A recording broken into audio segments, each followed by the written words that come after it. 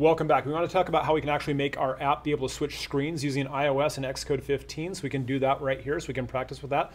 So we have our quick demo view we made from our earlier project. We're going to make it so we can actually switch another screen. So the first thing we're going to do is we want to make the other screen that we can work with. So I'm going to go right click on View Controller. I'm going to right click on here. I'm going to go to New File.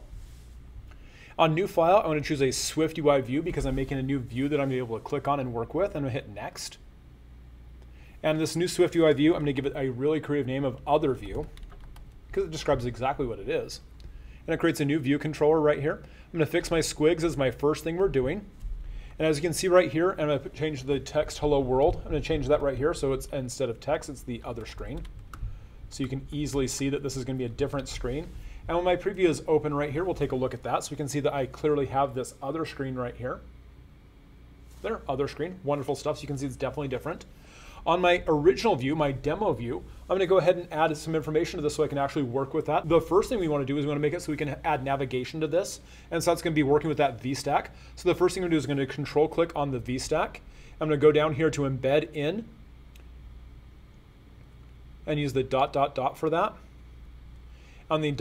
brings up a container and replace that container with a navigation stack and then fix the squiggle on that so it looks nice and pretty. And so that navigation stack embedding doesn't do any change to the actual view of it right there, but it makes it so I can use navigation links as part of that. So inside my VStack, my vertical stack of my components I'm working with, I'm gonna make it so I can make a link to go there. And so I use a navigation link to make that happen. So I do a navigation link. My first parameter doesn't have a name, so I just give it a set of quotes in there because it takes a string, and I'll do click here because it explains what we're doing.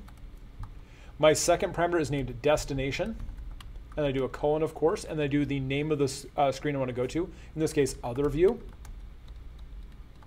And I'm creating a new instance of that, so I just do the open and close parens to call it a init to make that happen. And so as you can see right here, I have that click here that shows up on my preview. I click on that, it takes me to the other screen. It also has a built-in back button so I can go back to my original screen. The navigation, all that work is handled implicitly by using just the navigation stack. It does all the work to make sure that works. And so I have a navigation link that takes the first parameter is what the text I'm going to use to link for that. And then the destination is where I send that to. And so as you can see right here, I just send that to the other view. Makes it really easy, works great in preview. If I run this as an actual app, I'm going to go hit replace on here, run it on my actual simulator. And the same thing will work inside the simulator or devices I'm working with as well. My build is successful. I go to my simulator right here. I have that new click here. Again, I have that back. I can go right back to it. So my navigation works exactly. So again, to make it so I can use navigation, I have to first embed the navigation stack as the first, as the root level. If I don't embed a navigation stack, if I comment that out,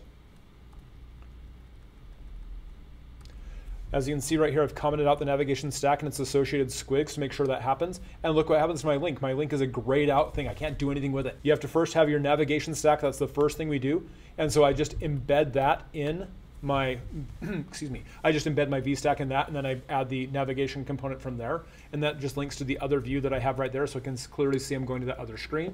And it makes that automatically be able to go back because it handles all the navigation strictly for you inside Swift. I hope this is helpful. Cheers. See you next time. Have a great day. Bye-bye.